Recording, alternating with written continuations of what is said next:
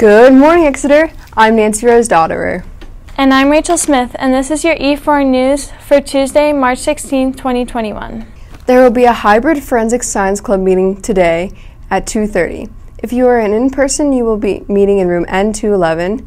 You will be participating in a virtual guided tour of Eastern State Penitentiary. See Mrs. Wetzel for more information. Those are all the announcements for today. Today's weather will be cloudy with some snow in the morning. The high will be 42 and the low will be 34. Have a great day, Exeter. Now, more than ever, it is important that we stick together. If we all wear masks and social distance, we can help stop the spread of the virus. For now, it's just become the new normal. And we will be able to get back to normal sooner if we keep on being safe. So please be considerate and mask up, Exeter.